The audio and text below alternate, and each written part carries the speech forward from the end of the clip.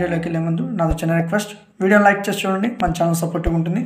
ఈరోజు వీడియో వచ్చేసరికి sub space అంటే ఏంటి, సబ్ స్పేస్లో ప్రాబ్లమ్స్ ఎలా ఉంటాయి అనేది నేర్చుకుందాం.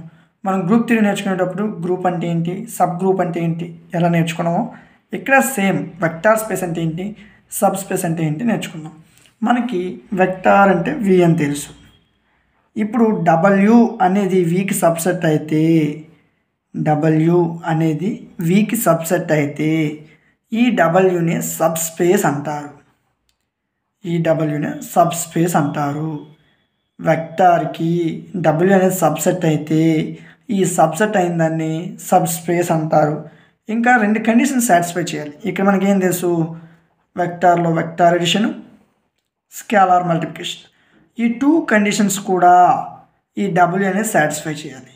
చూడండి, వెక్టార్కి డబ్ల్యూ అనేది సబ్సెట్ అయితే ఈ డబ్ల్యూను సబ్ స్పేస్ అంటారు. ఇప్పుడు ఈ టూ కండిషన్స్ని సాటిస్ఫై చేశాక వెక్టార్ ఎడిషన్, స్కేలార్ మల్టిప్లికేషన్, ఈ టూ కండిషన్స్ని కూడా సాటిస్ఫై చేయాలి. మనకి ఎప్పుడైనా క్వశ్చన్ ఇచ్చి సబ్ స్పేస్ అని ప్రూవ్ చేయమని చెప్తే సబ్ స్పేస్ అన్న వెక్టార్ స్పేస్ అన్న సేమ్ ఫార్ములాస్. సబ్ స్పేస్కి కూడా మనం 10 కండిషన్స్ చెప్పాలి. ఎబిలియన్ గ్రూప్ అంటే 5, next external composition 1, next distributive లాస్లో 4. ఈ 10 కండిషన్స్ సేమ్ సబ్ స్పేస్కి కూడా ఇవే 10 కండిషన్స్ చెప్పాలి. నేను ఈ 10 కండిషన్స్ చెప్పలేను, లెంతీ క్వశ్చన్ అనుకుంటే మన టెక్స్ట్ బుక్లో ఇంకొక మోడల్ కూడా ఇచ్చాడు. ఇదే క్వశ్చన్ని మనం ఇంకో విధంగా కూడా చేయొచ్చు. ఎలా చూద్దాం. 2 స్టెప్లో చేయొచ్చు ఈ క్వశ్చన్ని.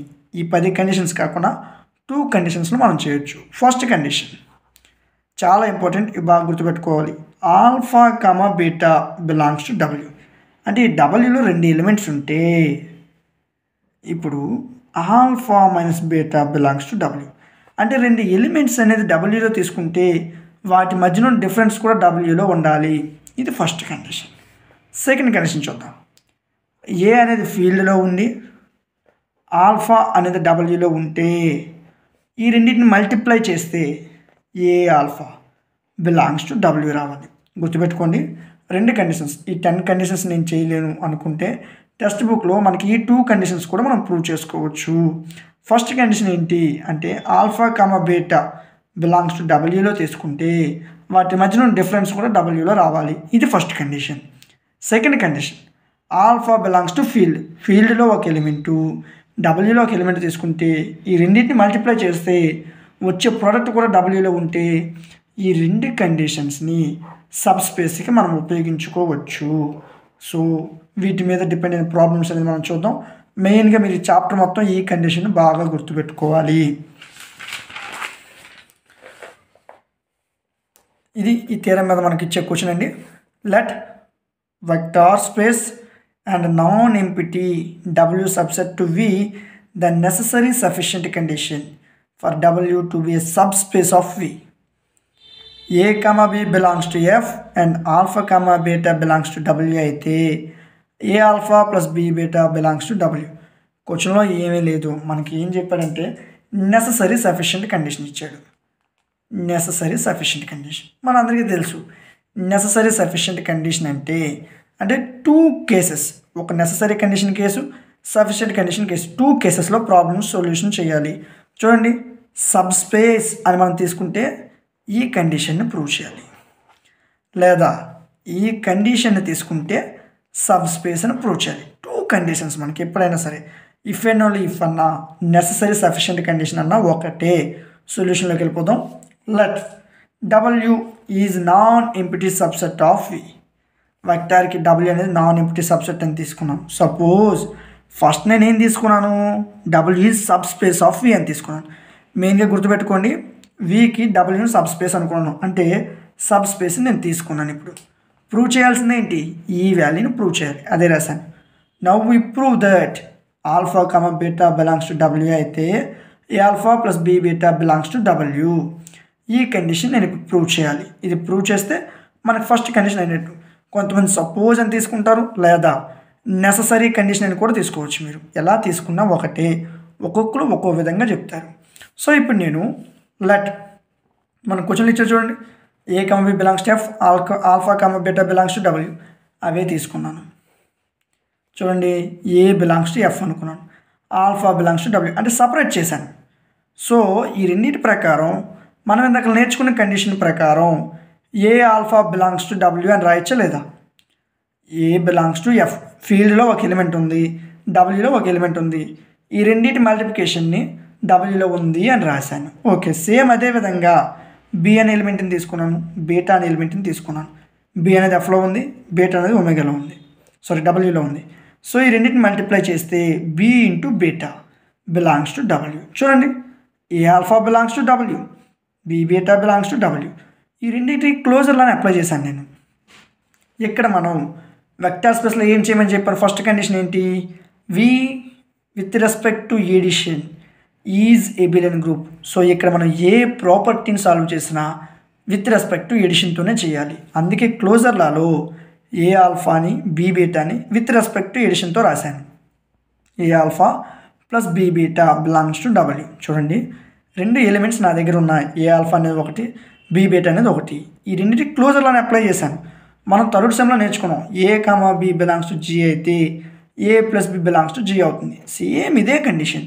ఇక్కడ ఏకి బదులు ఏ ఆల్ఫా ఉంది, బీకి బదులు బి బీటా ఉంది, జీకి బదులు డబ్ల్యూ ఉంది అంతే. So A alpha plus B beta belongs to W. ఇదే కదా మనం ప్రూవ్ చేయాల్సింది. చూడండి, సో అదే మనం ప్రూవ్ చేసాం. ఇది first condition. Next second condition వచ్చేసరికి కన్వర్స్లీ సపోజ్ దట్ లేదా సఫిషియంట్ కండిషన్. ఎలా అయినా తీసుకోవచ్చు. నేను ఇప్పుడు ఈ కండిషన్ తీసుకున్నాను. ఈ కండిషన్ తీసుకుని ఏమని చెప్తాను? సబ్ స్పేస్ అని చెప్తాను. సో ఈ కండిషన్ తీసుకున్నాను. నా వీ ప్రూవ్ దట్ ఏం చెప్పాలి? W is sub space of వి అని చెప్పాలి. సబ్ స్పేస్ అంటే మీకు ఏం చెప్పాను? 10 కండిషన్స్ చెప్పాలి. సో మనం ఈ కండిషన్స్ అన్నీ చెప్పొద్దు, ఈజీగా కావాలనుకుంటే 2 కండిషన్స్ చెప్పాను. ఆ 2 కండిషన్స్ ఏంటి మళ్ళీ ఒకసారి గుర్తు తెచ్చుకుందాం. Alpha comma beta belongs to W అయితే alpha minus beta belongs to W. ఇది ఫస్ట్ కండిషన్. రెండో కండిషన్ ఏంటి?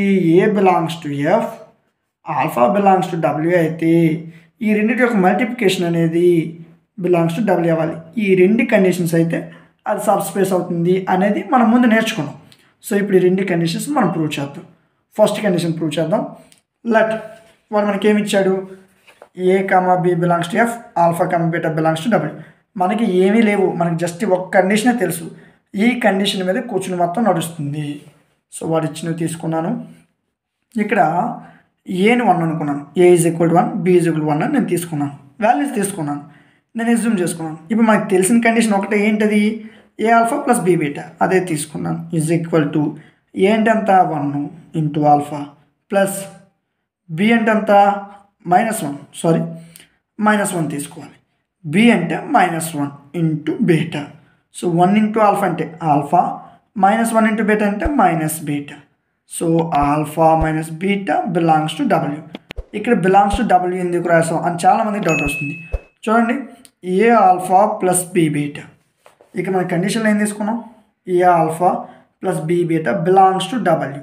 సో అందుకే మనకు వచ్చిన ఈ వాల్యూని బిలాంగ్స్ టు డబ్ల్యూ అని రాశాను. సో 1 ఇంటూ ఆల్ఫా అంటే ఆల్ఫా, -1 ఇంటూ బీటా అంటే minus beta. Alpha minus beta belongs to W. So ఇదే కదా మనకి ఫస్ట్ కండిషన్ ప్రూవ్ చేయాల్సింది. చూడండి, ఆల్ఫా కామా బీటాని మనం డబ్ల్యూలో తీసుకుని ఆల్ఫా మైనస్ బీటాని డబ్ల్యూలో ఉంది అని చెప్పాం. ఇది ఫస్ట్ కండిషన్. సెకండ్ కండిషన్ ఏం చెప్పాలి? ఈ కండిషన్ ప్రూవ్ చేయాలి. సెకండ్ కండిషన్ చూద్దాం. ఇక్కడ నేను ఏ ఈజ్ ఈక్వల్ టు సేమ్ వాల్యూని తీసుకున్నాను, బి ప్లేస్లో 0 అనుకున్నాను, and alpha comma beta belongs to W అని తీసుకున్నాను. మన దగ్గర ఉన్న ఎలిమెంట్సే, సేమ్ ఎలిమెంట్స్నే తీసుకున్నాను. కాకపోతే ఏ ప్లేస్లో ఏ అనుకున్నాను, బి ప్లేస్లో 0 అనుకున్నాను అంతే. మనకు తెలిసిన ఒకే ఒక కండిషన్ ఏంటి? ఏ alpha plus B beta. So A alpha plus B beta is equal to ఏ ప్లేస్లో ఏ, ఆల్ఫా ప్లేస్లో ఆల్ఫా, ఓకే, ప్లస్ బి ప్లేస్లో అంతా 0. So 0 into beta, beta belongs to W. A alpha plus B beta belongs to W అని మనకు తెలుసు. ఎందుకు? మనకి already condition మనం ప్రూవ్ చేసాం. సో అదే రాశాను. సో ఏ ఆల్ఫా ప్లస్ 0 ఇంటూ బీటా అంటే 0 బిలాంగ్స్ టు డబ్ల్యూ. చూడండి, ఏ ఆల్ఫా ప్లస్ 0 అంటే ఏ ఆల్ఫా బిలాంగ్స్ టు ఏ అనేది ఎఫ్లోని అంటే ఫీల్డ్లో తీసుకున్నాం ఏ అనే ఎలిమెంట్ని, డబ్ల్యూలో ఆల్ఫా అనే ఎలిమెంట్ని తీసుకుంటే ఏమొచ్చింది నాకు? ఏ ఆల్ఫా బిలాంగ్స్ టు డబ్ల్యూ వచ్చింది. చూడండి, అదే కదా సెకండ్ కండిషన్. సో దీన్ని ఈక్వేషన్ 2 అనుకున్నాం. ఫ్రమ్ 1 and 2 ఈ 2 కండిషన్స్ నుంచి మనం ఏమని చెప్పొచ్చు? డబ్ల్యూ అనేది సబ్ స్పేస్ అని చెప్పొచ్చు. సో ఈ విధంగా ఈ క్వశ్చన్ ప్రూవ్ చేయాలి. ఫస్ట్ మనం సబ్ స్పేస్ని తీసుకుంటాం, కండిషన్ని ప్రూవ్ చేస్తాం. నెక్స్ట్ కండిషన్ తీసుకుంటాం, సబ్ స్పేస్ని ప్రూవ్ చేస్తాం. సబ్ స్పేస్ అంటే మీకు 2 కండిషన్లు గుర్తుండాలి. ఈ 2 కండిషన్ ప్రూవ్ చేస్తే మీకు ఈజీగా వస్తుంది. సో ఎక్కడి నుంచి గుర్తుపెట్టుకోండి, సబ్ స్పేస్ అని అడిగితే ఫస్ట్ది 10 కండిషన్స్ అయినా చెప్పొచ్చు, సెకండ్ది ఈ 2 కండిషన్స్ అయినా చెప్పొచ్చు, థర్డ్ది మనం ఇప్పుడు కొత్త కండిషన్ నేర్చుకున్నాం, ఈ కండిషన్ చెప్పినా అది సబ్ స్పేస్ అవుతుంది. సో మనం ఇప్పుడు 3 కండిషన్స్ మన దగ్గర ఉన్నాయి. సబ్ స్పేస్ అని చెప్పమంటే ఈ 3 కండిషన్లో ఏ కండిషన్ ప్రూవ్ చేసినా ఒకటే. సో ఇది క్వశ్చన్ యొక్క సొల్యూషన్. వీడియో మీకు నచ్చినట్లయితే లైక్ చేయండి, మీ ఫ్రెండ్స్కి షేర్ చేయండి, సబ్స్క్రైబ్ చేసుకుని పక్కన బెల్ ఐకాన్ని ఆన్లో ఉంచుకోండి. Thank you.